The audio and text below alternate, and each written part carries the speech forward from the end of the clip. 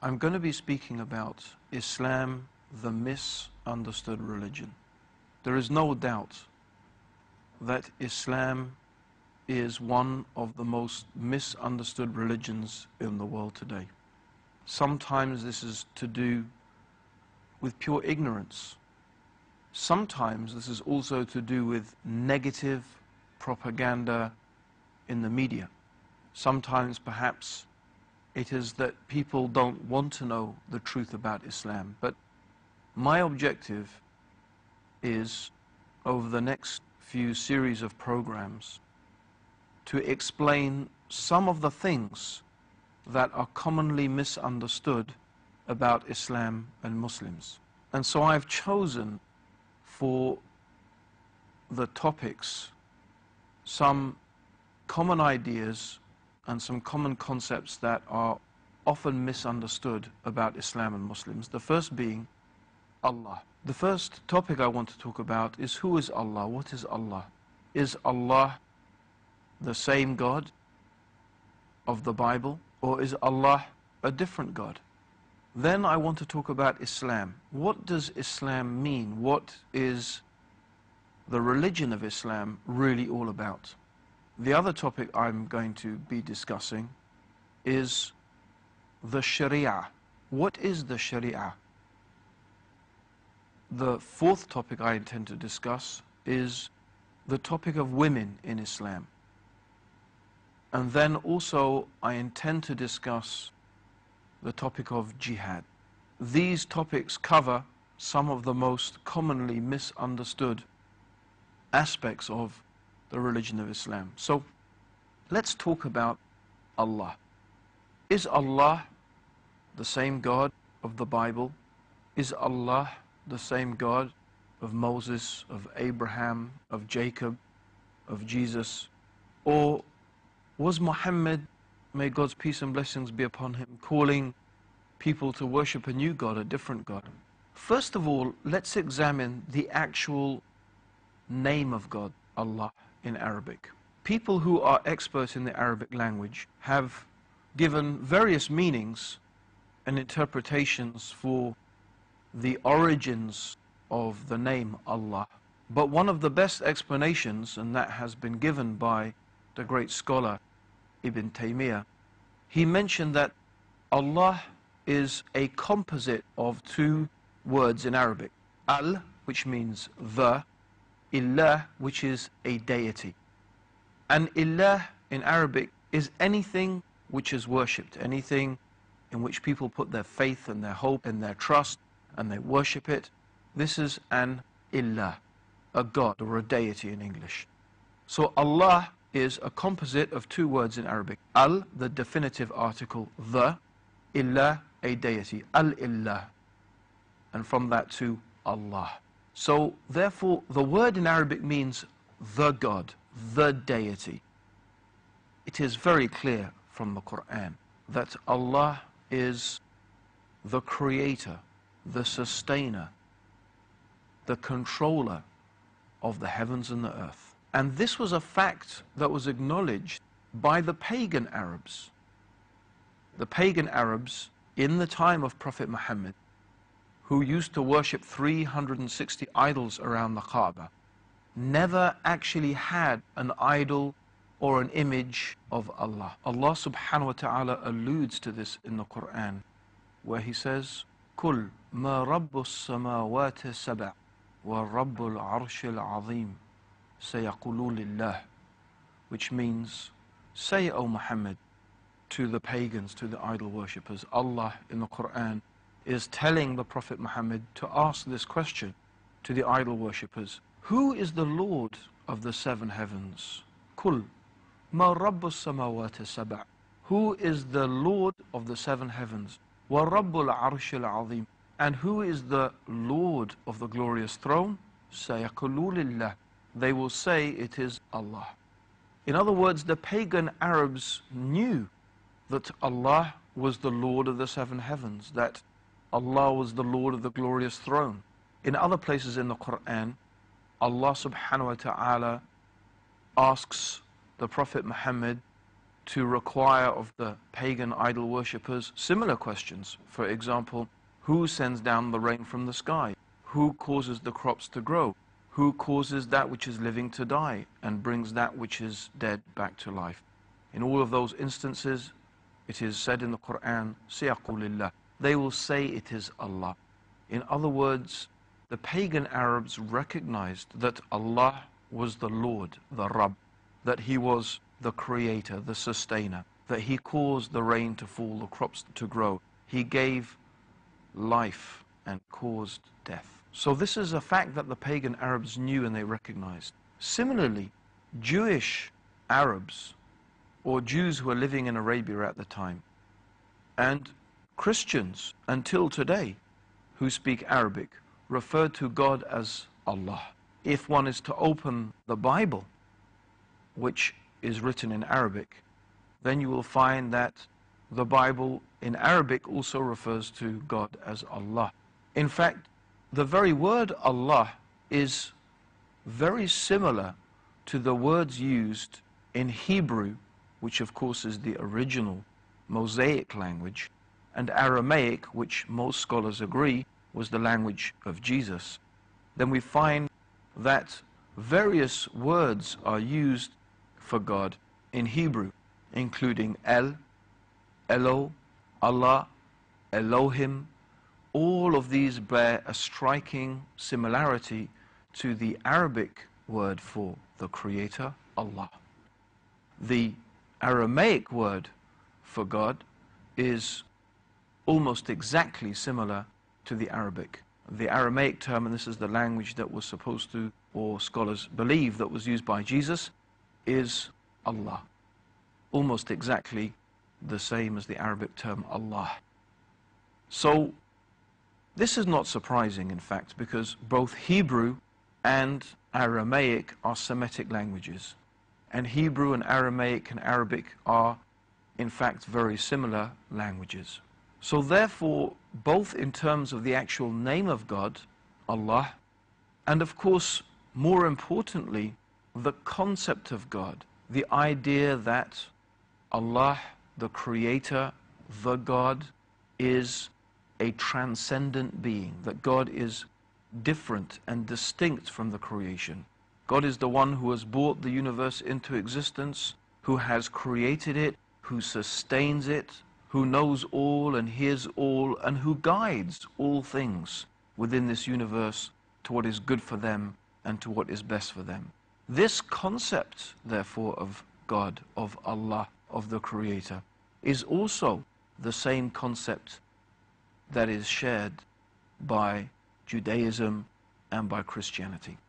And indeed many other religions also have, in different ways and in different respects, a similar basic fundamental concept of a supreme transcendent being who has brought all things into existence and sustains them and maintains them. So this is a fact that the pagan Arabs knew and they recognized. Similarly, Jewish Arabs, or Jews who were living in Arabia at the time, and Christians until today who speak Arabic, refer to God as Allah. If one is to open the Bible, which is written in Arabic, then you will find that the Bible in Arabic also refers to God as Allah. In fact, the very word Allah is very similar to the words used in Hebrew, which of course is the original Mosaic language, and Aramaic, which most scholars agree was the language of Jesus. Then we find that various words are used for God in Hebrew, including El, Elo, Allah, Elohim. All of these bear a striking similarity to the Arabic word for the Creator, Allah. The Aramaic word for God is almost exactly similar to the Arabic. The Aramaic term, and this is the language that was supposed to, or scholars believe that was used by Jesus, is Allah. Almost exactly the same as the Arabic term Allah. So This is not surprising, in fact, because both Hebrew and Aramaic are Semitic languages. And Hebrew and Aramaic and Arabic are, in fact, very similar languages. So therefore, both in terms of the actual name of God, Allah, and of course, more importantly, the concept of God, the idea that Allah, the Creator, the God, is a transcendent being, that God is different and distinct from the creation. God is the one who has brought the universe into existence, who has created it, who sustains it, who knows all and hears all, and who guides all things within this universe to what is good for them and to what is best for them. This concept, therefore, of God, of Allah, of the Creator, is also the same concept that is shared by Judaism and by Christianity. And indeed many other religions also have, in different ways and in different respects, a similar basic fundamental concept of a supreme transcendent being who has brought all things into existence and sustains them and maintains them. The Quran sums up this belief in God in a very beautiful surah, a very beautiful chapter of the Quran called Surah Al-Ikhlas.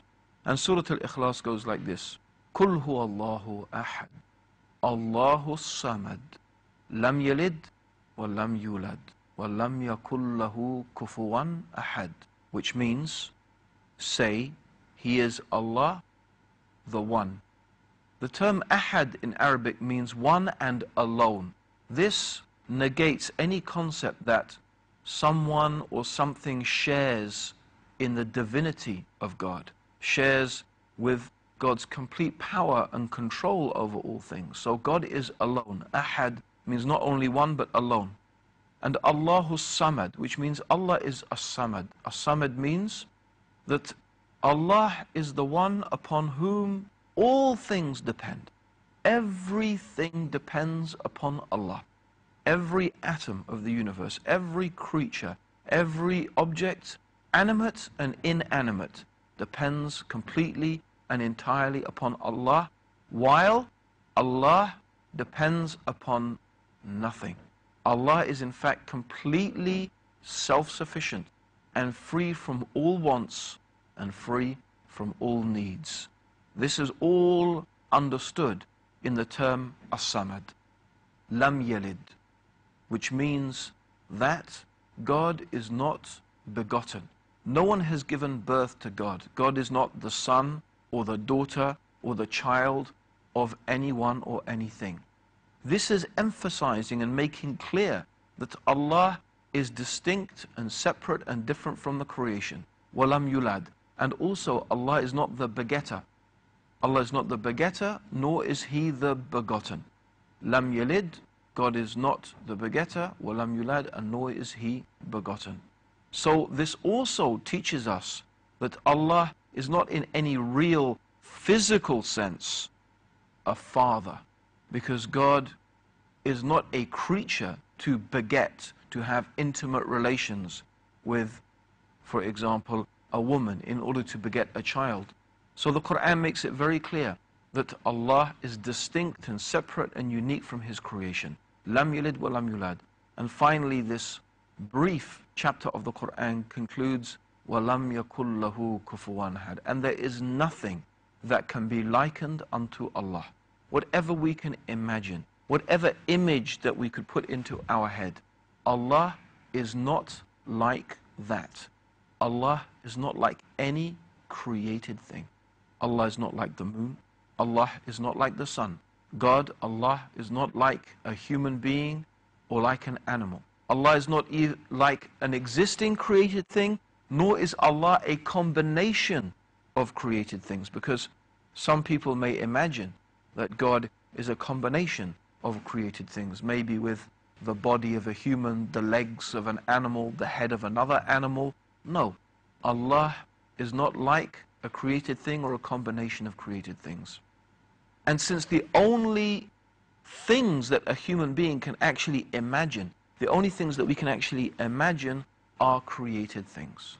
We can only ever imagine in our heads and envisage something either that exists in reality, for example, say, like a lion or a rat or the sun or the moon. We can envisage these things that actually do exist, or sometimes human beings can create images that are, or ideas of creatures or things that don't actually exist, but they are in fact a combination of things that do already exist. But Allah is not a created thing. Allah does not look like any created thing. Allah is unique. In fact, to even imagine that Allah, to even imagine that the Creator, to even imagine that God is like a created thing is an insult to God. It is an insult to God. I'm sure no one of us would like to be called a piece of dirt.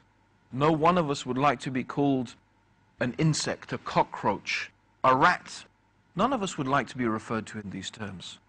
So how about, therefore, if we imagine or envisage that Allah, the Creator, who is unique, who is Al-Akbar, who is greater than anything we can imagine, that we refer to Allah in terms or in a manner that we describe Allah as being like a created thing? This is insulting to Allah.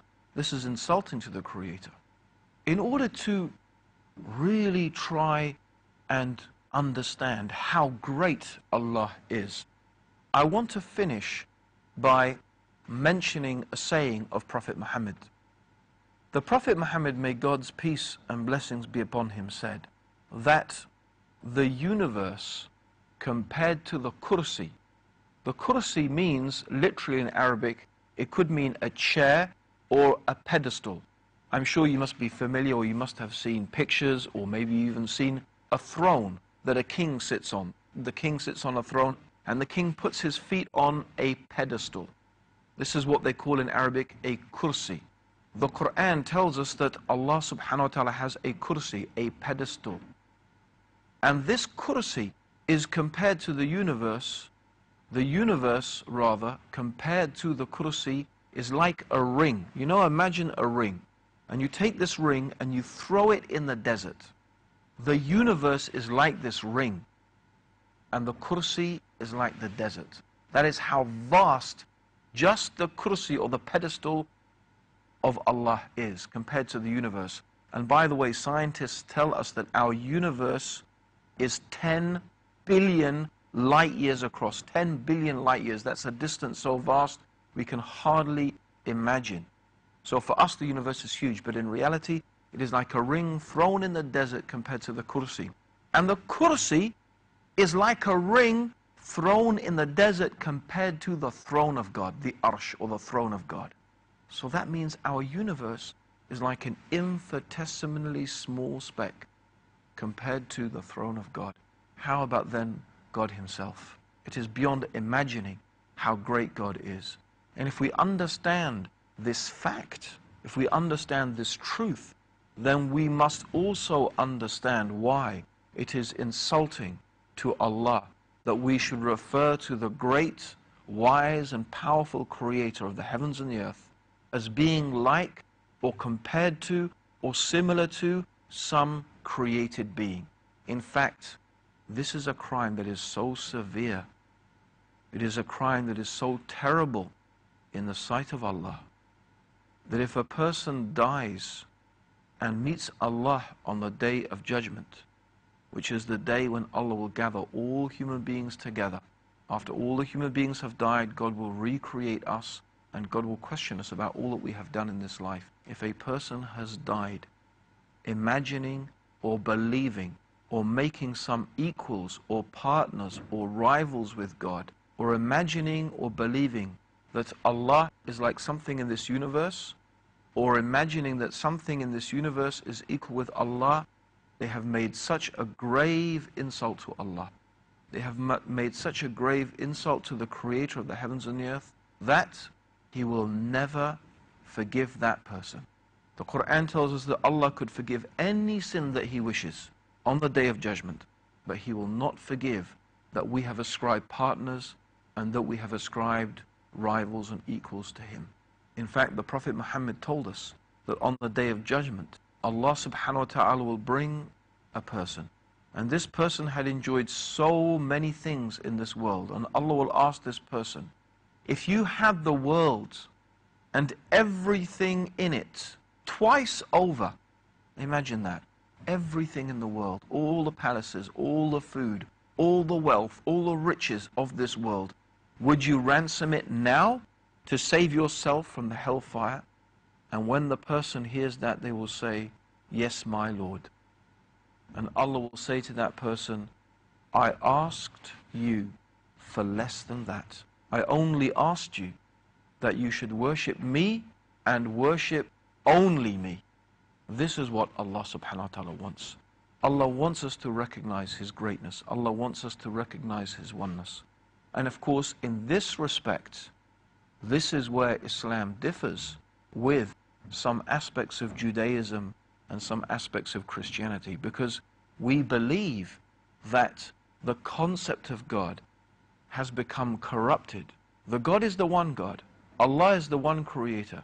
But in some respects, that concept and that idea of God has been corrupted by other religions.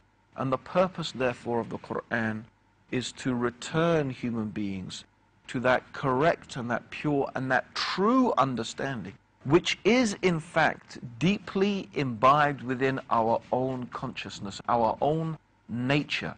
We believe our very nature helps us to understand this fact. It's what is called in Arabic fitra, the natural disposition. And that is why in times of trouble, in times of distress, when we really think everything is going to fail us, then that is the moment that we remember God and we call upon God completely, believing in only the Creator is going to help us and going to save us.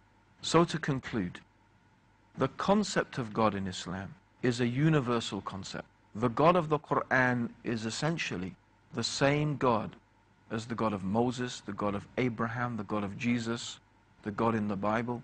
And in fact, Allah is the same God that is universally recognized by human beings all over the world. Allahumma salli ala Muhammadin wa ala alihi wa sahbihi wa sallam.